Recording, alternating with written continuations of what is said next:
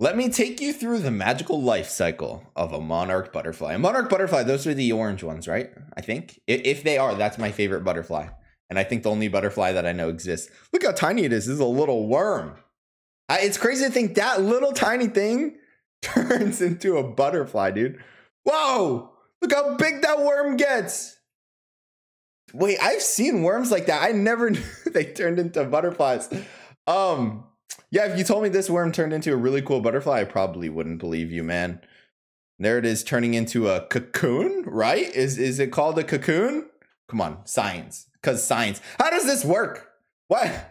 God just created this creature, and it's like, it's going to start off as a worm, turn into this giant worm, then some hard little seed on a plant, and then this big, beautiful butterfly. It is the one I thought it was going to be.